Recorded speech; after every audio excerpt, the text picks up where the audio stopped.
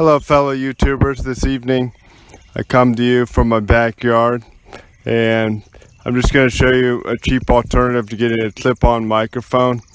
I think those are pretty cool to get, but this is a lot cheaper and a lot more efficient because you can just use it with your cell phone. You can use the voice recording. Generally when I'm standing 10 feet away from my camera, you could hardly hear me at all. My GoPro doesn't even have great of sound anyways, and this you can hear me just like I'm right next to it. So here's how you do it. I'll show you, and it's really pretty simple to do. So obviously you're first of all going to have to unlock your cell phone and then scroll over to voice memos. A lot of time it's under utilities.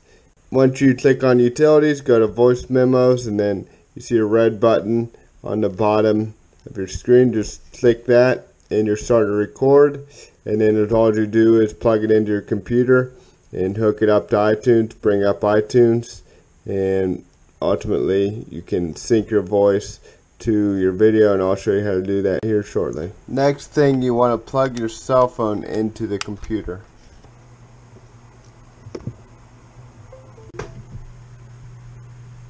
So as you can tell, when I plug my phone in, this pop-up comes up that shows the internal storage. You're going to ignore this pop-up and go to iTunes. If you don't have iTunes installed, you're going to have to install iTunes. And click on iTunes. And then see up here, it'll say syncing Jay's iPhone step 2 of 4. So this is bringing all my recordings up that I have recently recorded.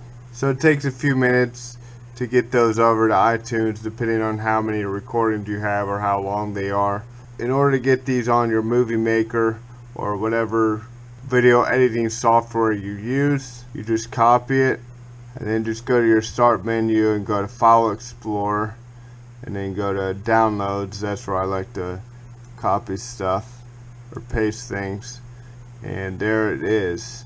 So once I open up my video editing software, which is Movie Maker, first of all you gotta add a video. Once your video successfully syncs onto your video editing software, then you could add the sound. So just go to Add Music, Downloads where you saved it, and then just put it here. And in this case I'll just turn the video volume down and turn the music volume up.